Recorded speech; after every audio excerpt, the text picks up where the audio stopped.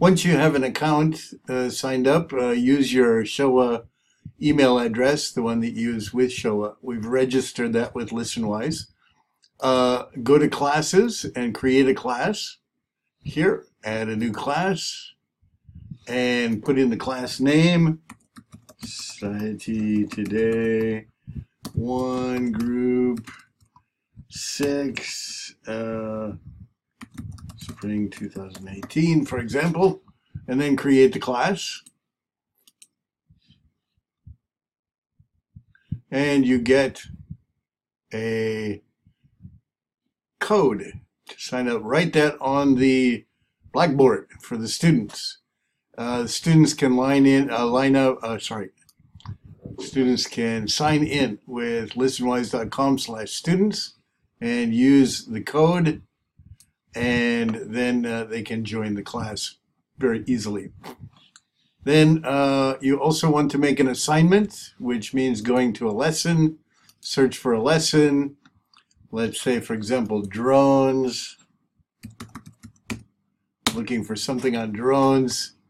And if we like this one, for example, we can create an assignment. There's usually 3 steps. I like to put in a name here that is good for organizing.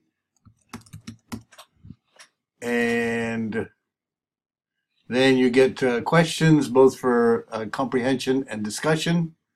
And we go to the next step and we get an overview if you want to put in some notes here.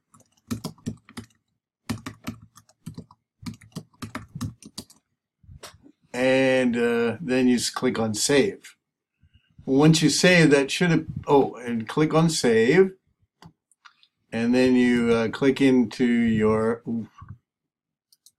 class and then choose a due date, which actually is down here.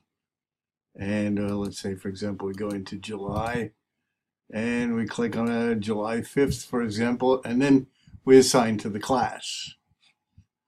Once you have your assignments, it should show up. Here's a different class I have. Let's move this up here. And you can see that